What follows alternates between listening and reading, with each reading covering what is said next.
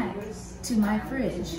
So on today's video, I have a cool little challenge I want to try. I was watching a YouTube video, I think it was by Bon Appetit, and there was a video they published that was titled 5 Pro Chefs Make Their 5 Ingredient Pasta Recipes. And I was like, oh my gosh, that's so dope. And I want to do mine because I love pasta. So without further ado, let's just go ahead and hop right into it.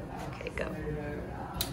Okay, real quick, I forgot to mention some of the challenge rules. So you get 4 freebie ingredients to make your 5 ingredient pasta recipe. Salt, pepper, butter, and olive oil, or really just any oil, I guess.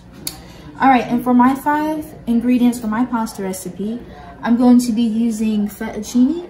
I really like using this pasta because it's really thick and it's heavy. It really just holds on to sauce really well, and it's just one of my favorite pastas.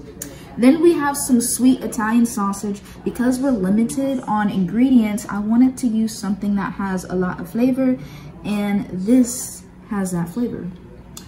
Moving on, I have some cocktail tomatoes. These are just a little bit sweeter than your normal cherry tomatoes. Basil. And then I have some parmesan or Reggiano. Yes, you want to get the good stuff, the fresh stuff. It's going to melt better, it's going to taste better, all that. So now that that's out the way, let's go ahead and make some pasta.